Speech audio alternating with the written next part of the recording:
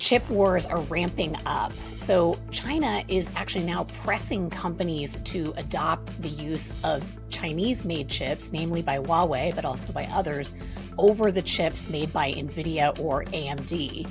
And this is because they are allegedly concerned about backdoors or security risks. Now, this is super interesting, and you can find reporting in the Wall Street Journal and Euronews, as well as some other sources. So this continues to be a really complicated trading relationship between America and the Chinese.